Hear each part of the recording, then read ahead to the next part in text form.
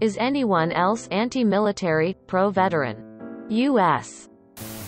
This is not an extremely uncommon stance. Most anti-war people I've met are very pro-veteran, and many use them as examples as to why they're against war. E.g., poor state of veteran centers. Vet here. I agree. I loathe war and the military-industrial complex. But I support the people who serve in the military. I support our veterans. And like you said, the best way to do that is not create any more. I definitely agree with this. For me, it's because veterans seem to be victims of a flawed system. And there's nothing we can do to prevent the things they've already endured. The current military culture is toxic and exacerbates the issues gaining awareness in military camps. Sexual assault, harassment against women, groupthink, ineffectiveness of whistleblowers, discouraging questioning authority, PTSD, mental health, homelessness, lack of benefits, and are part of the system that hurts all of society. You'd be surprised to know how many of us veterans agree with this. Edit, typo. First, I'd like to say that as an active duty soldier, the U.S. military is a corrupt organization through and through. All the way from the president to the organizational leadership at the bottom. There is a culture of subjugation, nepotism, and elitism that you will not find anywhere excluding law enforcement and politics. But the regular Joes at the bottom of the ladder are just normal people. A lot of them are just trying to make a living for their families. Some of them are trying to escape their hometowns and the military was the only way. Some are just aimless kids who didn't know what to do in life. And free college benefits all of them. Most people don't know this. But a lot of soldiers hate the U.S. military just as much or even more than regular citizens. I signed up at 17, got out in 6 after going to Afghanistan. From 2006 to 2007. My main reason for leaving was because I saw reality. What dumbass freedom are we fighting for? Mainland United States is not at a threat. We have the most powerful military in the world and all they've done with it is set up every single terrorist organization we are fighting against and fucked up mode of South and Central America. We are the bad guys. No, we can't help any of these people because we need to bomb Syria some more. American government. Probably. I am in complete agreement. I support people who have been to war and have fought, died for my country. But I am anti-war, so somewhat anti-army. I do believe that an army is necessary. As without one, you are unprotected, and they act as an emergency service for the emergency services sometimes. But I am against how the government uses the army to just go and fuck another country up. I do find it ironic, however, that the people that support the army are the same people that are against refugees coming into the country. If we didn't fuck their homes up, they wouldn't need to come here. Woman raising hand, medium skin tone. Woman raising hand, medium skin tone. God. I really hope this is not a niche take.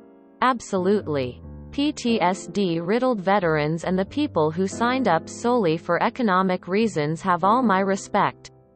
I just fucking hate the concept of wars and especially wars being fought by the poor on behalf of the rich. You know, why don't presidents fight the war? Why do they always send the poor? And all that. We care about our troops. Shouts the man who thinks it's a good idea to send people into a land they're unwanted in to be shot at in order to maintain an empire that will discard them upon their return. Thank you for your bravery, will be told the veteran, who lost a leg for oil companies against an enemy that was otherwise not threatening him.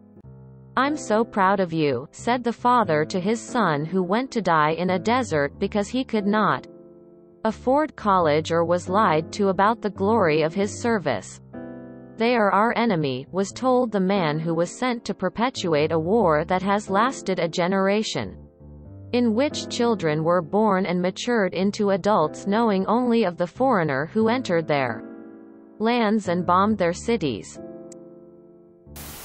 I think it's very reasonable and nuanced to be disgusted by the actions of the U.S. military and their exploitation of poor or otherwise marginalized people. I can also feel bad for those marginalized people who are bribed with higher education benefits and given a false impression of what the military is actually like. 3 things. 1. Speaking as a veteran. You feel how you feel. You don't need to justify it. 2. Emo. Instead of not supporting the military, your focus should be on politicians. The U.S. military doesn't do anything without direction from the legislative and executive branches. 3. Keep in mind that not all missions in the military are focused on conflict. This is very common, even for vets and service members. Veteran here. 100% agree with your stance. I am proud of my time, but I don't agree with a lot of the ideology, and I really don't agree with the amount of money wasted on endless wars and useless failed airframes. The amount of money spent at the end of every fiscal year just so we don't lose it from the budget the next year is disgusting. Let's take that money and invest it in fixing the people we broke. I know this is more an American thing, and they are indeed in war in those countries I don't recall anymore. In my country you had to go to military till recently, like 1980. We didn't had wars, but we were under a dictature up till 74. All our parents who were born up till 70 went to the military. But now we don't have much use for it unless going to Africa. Even then is just for protection. I understand we need military, but we don't have much use of it. But in America is still a big-ass thing. It's concerny BG when you see people who aren't that tough or mentally stable go to the military for the benefits. But what cost?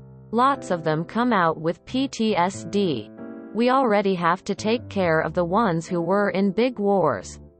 But making it look like people don't have an option is just an absurd. I still don't understand why America needs so much the military, so I comment on that. I'm currently in the Army Reserves. I'm not necessarily anti-military, but I am definitely against how we currently run it. We spend way too much money and they don't actually care about the well-being of their soldiers. They pretend to. But they don't. Which is why there are so many homeless vets and so many vets that commit suicide. I think if you're anti-military, you're pro-people. Veterans are people too. So as an active military member, I agree with some of this, but you have a few misconceptions. First off, although the U.S. military is massive, active duty makes up less than 1% of the U.S. population. Also, of the less than a 1%, only about 10% actually see any kind of combat. The idea the millions of soldiers are signing up and seeing unspeakable horrors is mostly Hollywood. There are literally millions of people in the military whose jobs have nothing to do with combat. We have hundreds of admin, supply, computer, communication, mechanics, and tons more of actual jobs that need to happen for every one soldier with a rifle. There is a rate, job title, in the U.S. Navy for people who stock vending machines and cut hair. I agree. There should be other ways to get college paid for. No one should have to take on a mortgage worth of debt for an education. But the idea of what the military is like to civilians is far from reality. If you enjoyed this video, please check out our playlists full of similar content. Epic Eracast is like doom scrolling for your ears. Please like, share, and subscribe.